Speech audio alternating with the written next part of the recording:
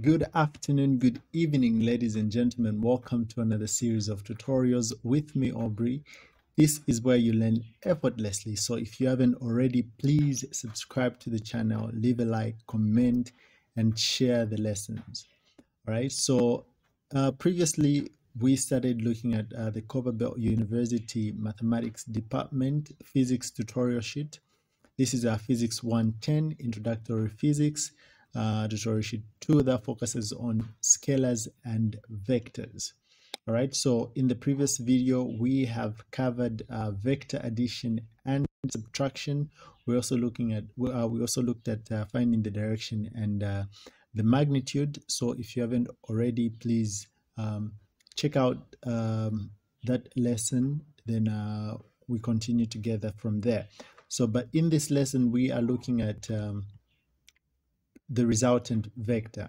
All right, so we're looking at the resultant vector, and to start off, we are starting off with question number 3. Question number 3 reads, the 3 finalists in a contest are brought to the center of a large flat field. Each is given a meter stick, a compass, a calculator, a shovel, and the following 3 displacements. All right, so we have these 3 displacements. The 3 displacements lead to a point where the keys to a new buildings are buried. 2 contestants start measuring immediately. The winner first calculates where to go. Then the question reads, what does the winner calculate in terms of the magnitude and the direction? So basically what we are being asked here is just to find the resultant of this, because the resultant of this leads to a point where the keys to a new building are buried.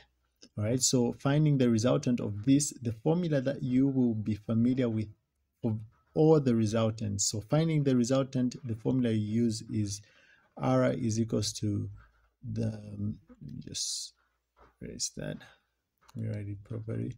So R is equals to the root of the x squared plus the y squared. So for resultant, either resultant displacement, resultant force, resultant vector, whatever resultant, this is the formula that you're going to use for the resultant. Then to find the direction of the resultant, the formula is theta is equals to, which is just the angle tan, inverse of the y part over the x part. All right, so that is how you will calculate that. Now from there, so we are now going to interpret this information on a XY plane. So let's interpret the question on the XY plane. All right, so there is our XY plane.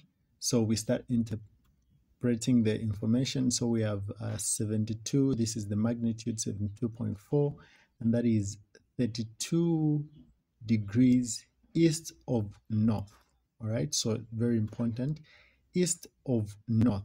So of north here, so meaning that we are at north of north, meaning that we are at north, and east of north is this side. So east of north, that is that side. So that would be like that.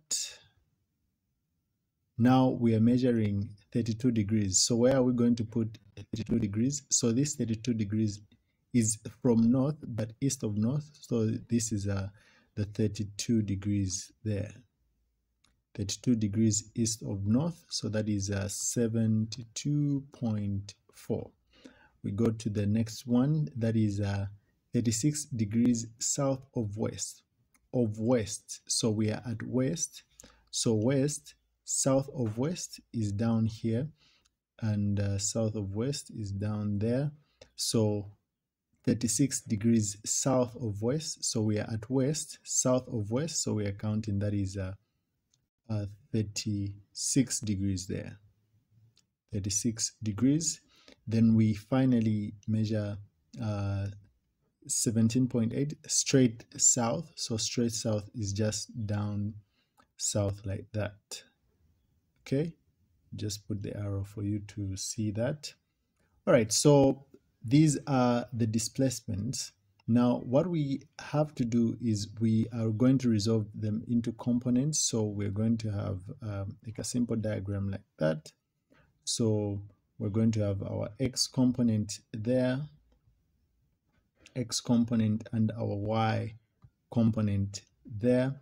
So we start putting in the values. So this is a 72. Remember, the x component is associated with cos, then this is associated with sine.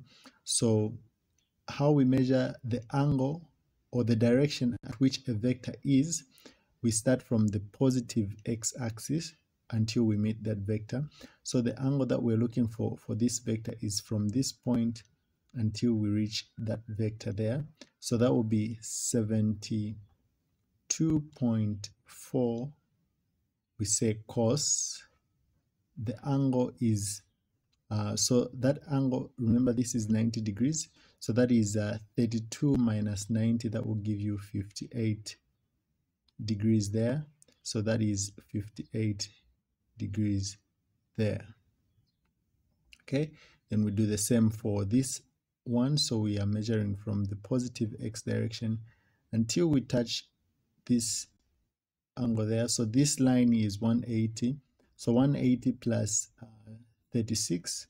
So that will be that what the magnitude of this one is 57.3. So that will be 57.3 cos the angle that is 216 degrees. Then we do the same for this one. So this is 90, 180. This is also plus 90 there. So that would be 270. So the magnitude of this is 17.8. 17.8. So that would be 17.8 cos 270. Okay. Then we'll add simply that. So we say this times cos that plus this times cos that, and so on and so forth. Then we replicate the same things, but the only difference will be sine on the other side. So we have replicated all the values, so the difference is just sine. So 72 sine there. So for y we have sine, for x we have cos. Then we do the same here. So when we compute everything, so this times this plus this times this plus this times that, will give us negative 7.99. Okay, then when we do the same here, that is this times this plus this times that, that will give us 9.92 when we're done with the computation. So meaning that our x is equals to negative 7.99 and our y component is equals to 9.92. So this is all you need for you to compute your resultant. So remember the formula for the resultant: r is equals to the root of this squared, which is negative 7.99 squared, plus this squared, which is 9.92 squared. All right, so that is that. When simplified, this will give you, so it will give you 12.74 as your resultant.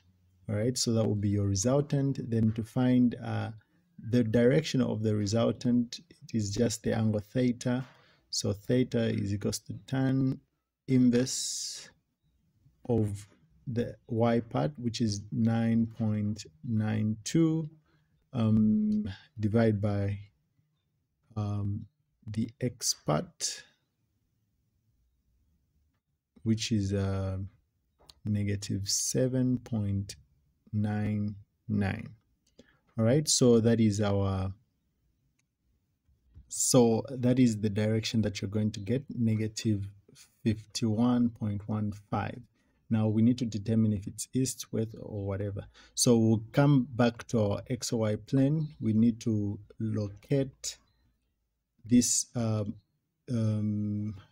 this direction. So to locate this direction, we know that if the angle is negative, then we are moving in the negative direction. So negative direction, that would be in this direction. So moving in this direction.